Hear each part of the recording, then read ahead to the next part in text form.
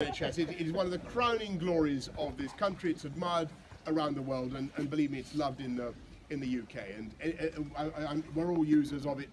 It does a fantastic job, but it is still not getting the kind of support and indeed the kind of changes and management that it needs. The £20 billion that has been allocated is fantastic. But how many of you have actually talked to doctors and nurses who feel that it's yet got through to the front line? It needs to get there. People need to feel the benefit of that spending in their wards and in GP surgeries, and I will make sure that that happens. It's a curious thing, but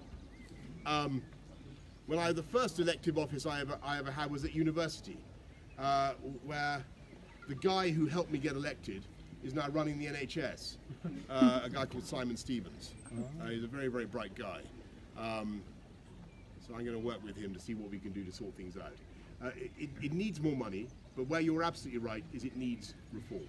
And it needs, we can't just put more money in without also asking for productivity improvements as